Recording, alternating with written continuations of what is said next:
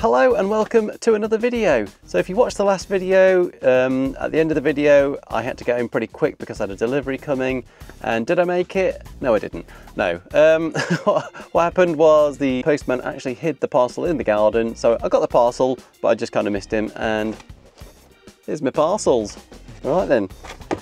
Well, what am I doing today then? So you've probably read the title of the video and realised I'm going to change my solar charge controller, because at the moment I've got a PWM controller. It's kind of like the cheap thing that comes with every single solar panel if you buy a kit, if you go for the cheap one, which I did and most people do. And they're really good, you know, it's served me pretty well. I've had it for years now, probably 5, something like that. Been fantastic.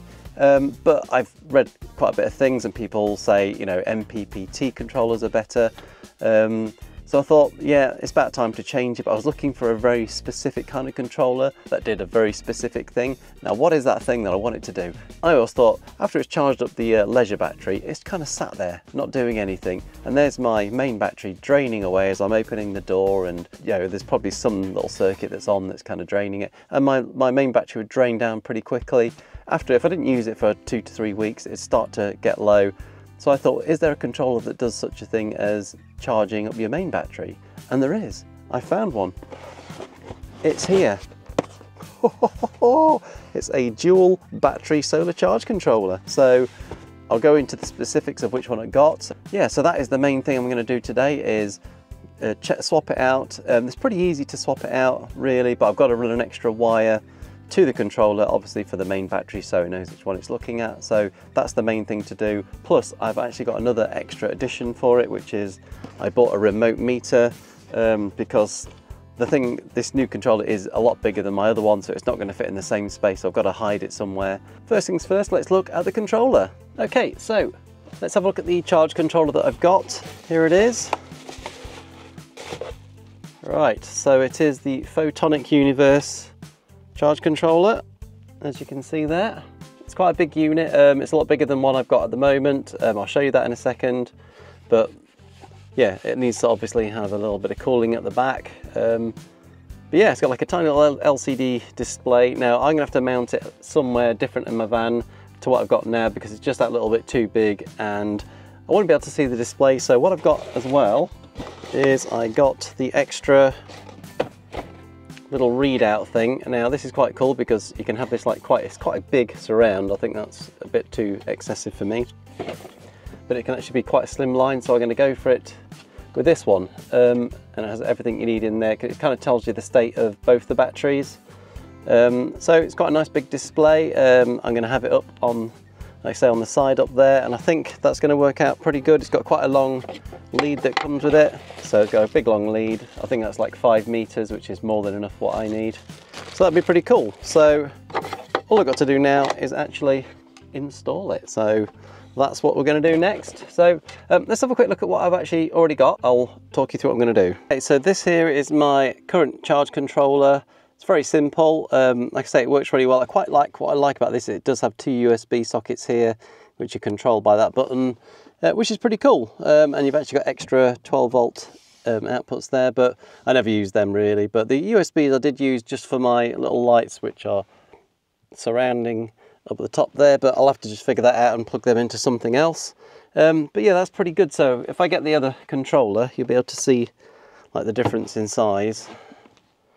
So as you can see, whoa, that's like a lot bigger. So I'm gonna have to get this mounted somewhere. I'm thinking it's kind of just hiding it kind of inside the unit, sort of down the back there, because I've got plenty of space in there. So, and I've got the other display, which I'm gonna go put up there somewhere, I think. Like I said, I need to run this extra wire, so I've got to bring another wire in from the main battery somewhere down there. So I think that's the first thing I'll do. So let's get putting that wire in, and then we'll figure out where this is gonna go. So I already have a wire running from the leisure battery to the charge controller, which was already there, but I need to run a new wire for the dual charging. So this is going to go from the starter battery back to the charge controller. So as you'll see, I run the wire through, there's like a big rubber grommet, and I just pull the wire through there because I've already got cables coming through there, and just pull the wire through. So once I'm happy that I've got the cable length that I kind of need there, I've got to put a fuse on the end there, so I'm just going to leave that there for now, but I'm going to route it actually down under the plastic trim that is the footwell there. And to do this, you kind of remove these two little kind of clip things. I broke my second one. I forgot to video it, but I did completely break the second one. They're quite brittle, but they're such a tough step, it doesn't really matter. You just wrench it off once you take those clips out, and you can now simply put the wire in. This is a really nice, easy way to put cables in from the front of the van to the back.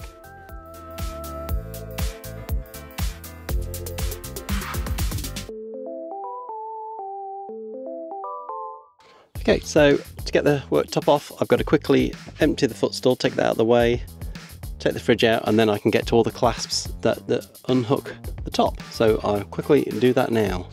Okay, so the little seat's out of the way. That only took me a couple of seconds, and now I'm just going to get the fridge out.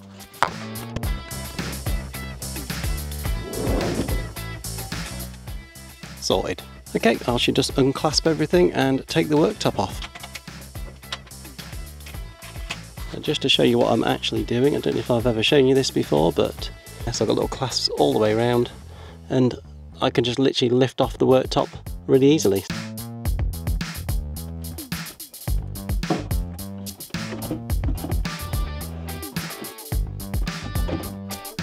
Now I've removed the worktop, I've got access down the back there, so I can install the charge controller down in there, because I think that's the only space to put it.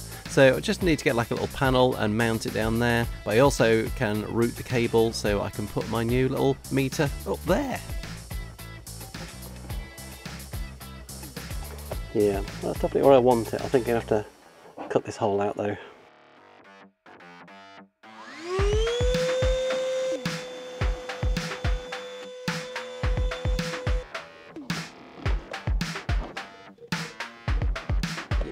Perfect, that.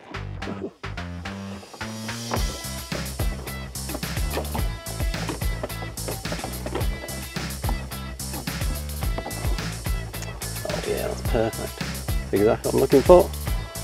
Okay, so the next thing I'm going to do, I'm actually going to put this on the wall, and I've realised that you can actually take this surround off.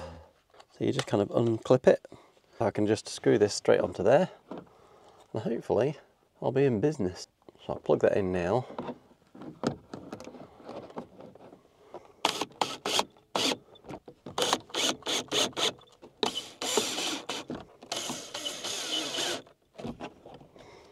There you go, that looks cool.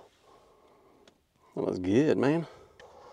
Okay, after doing a bit of sort of thinking about how I'm going to do it, I'm going to mount this to this piece of wood, and that's going to go down into there.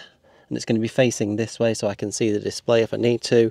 So I'm just going to start wiring it up just on here, I think, and I'm going to start by tying all of the negatives together, and I've just put them to this common negative on here, and then I can just send that off to the negative on the chassis, and that's the way I'm going to do that. I think that's okay.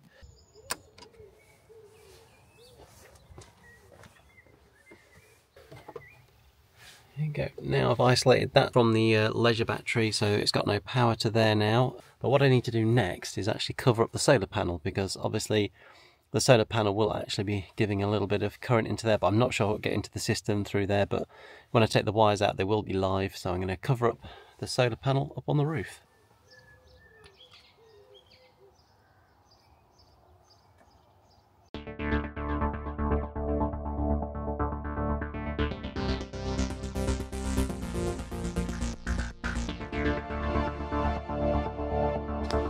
So the next thing I've got to do is connect all them connections back up to the charge controller, and then I can put it in its place and give it a test, I think. I've got to put the fuse onto the main battery wire. That's the other thing I've got to do. That's up in the engine bay there. So I think I'll just get connecting these up to the charge controller first, and then we'll sort out that fuse, and then we can connect it all up in the right order, because this has got to be switched on in the correct order, because it does say in the manual you have to put the batteries on in the correct order and then the solar panels at the end. So that's what we're going to do.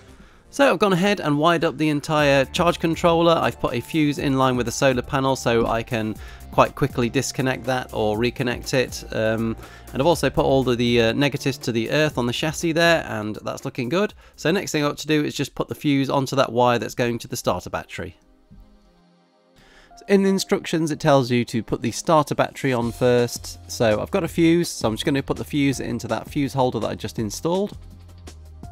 Okay, so I've put the fuse in the main, oh okay, yeah, that's cool. So that's saying 12.3, so as you can see this one's flashing because that battery is not connected yet, so let's go connect that battery up. Oh yeah, that's changed, there we go. So now I've got a display on there. Oh, this looks cool there. How flash does this look? Alright, so now we've got to put the solar panel on now. I've just got to put a fuse in there. 0 at the moment because I've got it covered up. So next thing we're going to do is take off the blanket off the solar panel. Yeah, so I've got a little sun symbol. So just having a quick look at this panel going now. I'm going to peel this off. This is satisfying. Oh, yes. Anyway. So it's really great that I can see my starter battery and it's already charged up, like it's got an extra bar on it now already, so it's already doing the thing that it should be doing. Pretty happy with that. So as you can see, that's where the charge controller is through the cupboard, so you can actually see the display. It is actually readable just from in here, and I can still get to the connections if I need to. So it's nice that it's still accessible, which is cool. So the installation is complete now. I'm really happy with how it's gone in, and it was pretty easy to do. I had a bit of a faff obviously doing the cable and stuff like that, but overall I think that was pretty easy. And the display is really neat. I really like this this unit.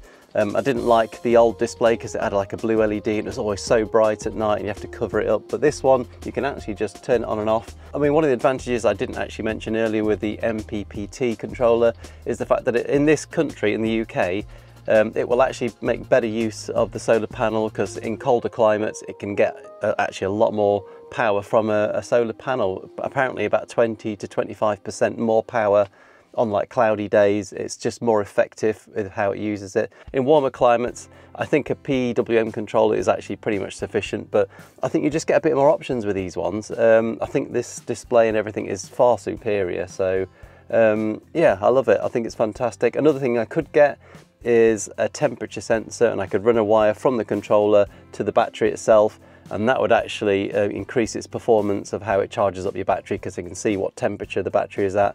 So that might be an addition I put on another time. But let's have another quick look at this display. I've actually had it running for quite a while now. It's actually the next day. And as you can see, I've actually got my starter battery is already at full charge, which is amazing. And my leisure batteries as well. I've actually got it on like a continuous scroll, so it's continuously going through all the different settings and things like that. But you can actually just change all these with these parameters here, so you can just lock on to what you just want to look at. And it's actually got a temperature thing on it, but it's just like the ambient temperature, as it said there, 27 degrees. So it's absolutely boiling inside here. But really, I think that's it. I think that's all I need to do with this install, and I hope you enjoyed it. I hope it was useful maybe to you. And oh yeah, don't forget, if you like the t-shirts, like I said in the last video, I'll put a link in the description if you do want to get hold of one. I've got lots of designs. But apart from that, I'd say thank you for watching this video, and I will see you in the next one. Cheers.